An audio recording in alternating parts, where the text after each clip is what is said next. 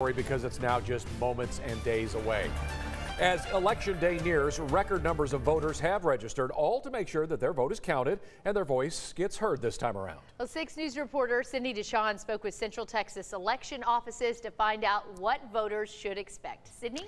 Yeah, Chris and Lindsay, election offices tell me they are doing everything they can to ensure this is a safe, secure, and trustworthy election. The demand to register to vote has been so high, and that's why it's crucial to plan your visit. Early voting starts next week. That's Monday, October 21st, and it runs through November 1st.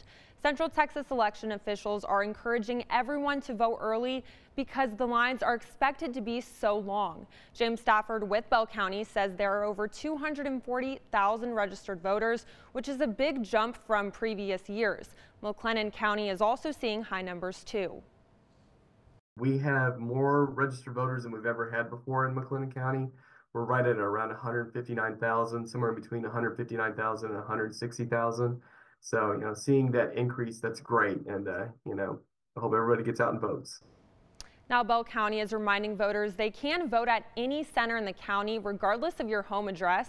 Several other counties have this option as well. Also, keep in mind, voters must present a government-issued ID and phones are not allowed. However, you can bring written notes to help you remember candidates. Guys. All right. Thank you so much for the update, Sydney. Be here before we know it. Of course, you can text the word vote to 254-777-6000 for an early voting election guide, including where you would find your sample ballot.